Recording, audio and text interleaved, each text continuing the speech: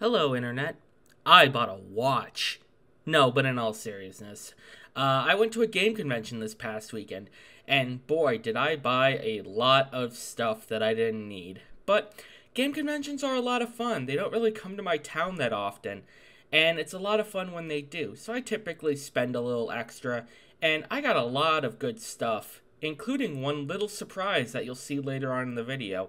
But for now, enjoy this overview, and let's get right into what I ended up buying. So I went into this convention with two ideas in mind. I wanted to find Atari Jaguar stuff, and I wanted to find Atari 5200 stuff. And I did, so I'm showing the Atari 5200 stuff first. Here we have two games, Popeye and the Star Wars arcade game. Popeye I got for $5, and the Star Wars the arcade game I paid $25 for. I'm not entirely sure why one was so expensive over the other. The guy who sold me Popeye said that he hadn't priced the games in a very long time and was surprised anyone wanted them. So, there I was picking them up. And I'm basically going for a full set of Atari 5200 games at this point. And this is just two added to the collection.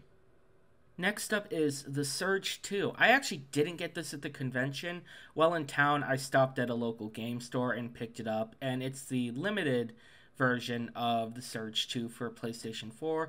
It comes with this neat little cover art, an envelope that has some unique art pictures in it. I'm not sure why they came in an envelope. They're probably there to, keep them from getting damaged and such, but there's only 3 of them.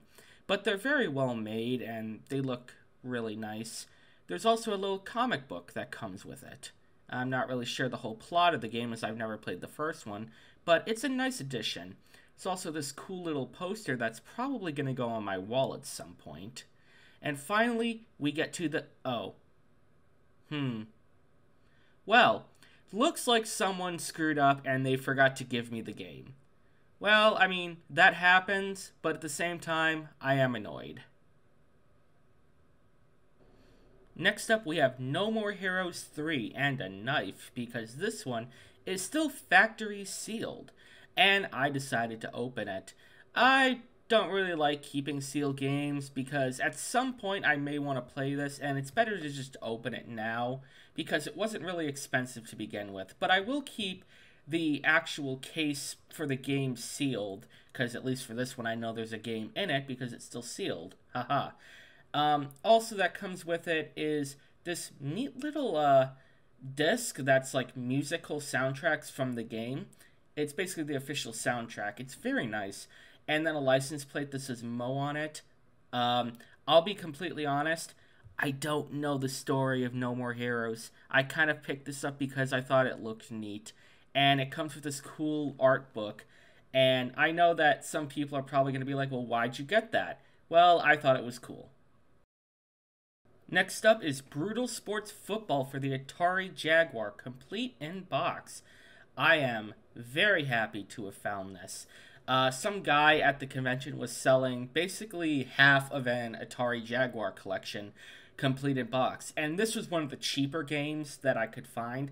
It was still $60, but it is a unique addition to my collection as I love anything Jaguar, so I'm very happy to have this. And it is in pristine condition. It looks like it's brand new. So I'm very happy to have it. And yes, I did pay a bit for it, but at the same time, it's going to go right in my collection, and I couldn't be happier to have it.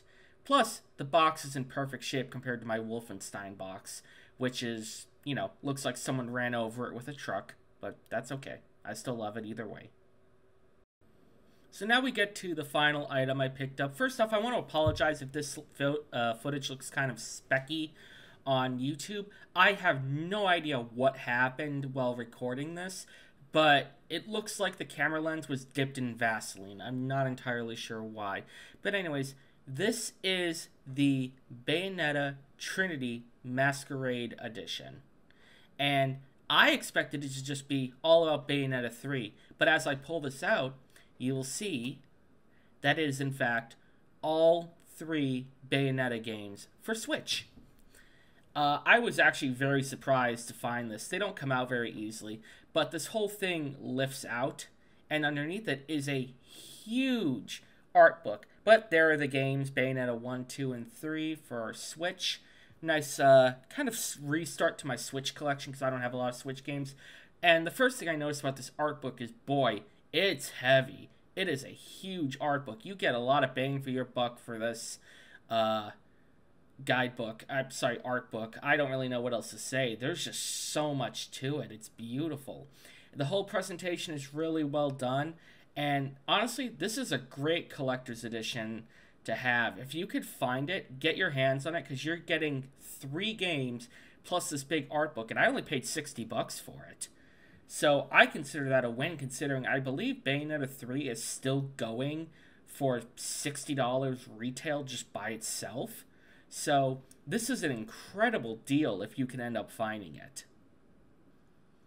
So that's all the stuff that I ended up picking up from this game convention. Honestly, game conventions are a ton of fun, and I highly recommend going to them if you happen to have them in your town. Yes, I know some of this stuff could be expensive. I get it. But at the same time, it's nice to kind of see everything, and with COVID now kind of over, it's nice to get out of the house. But thanks for watching, support me on Patreon, like, comment, subscribe, and thank you for watching.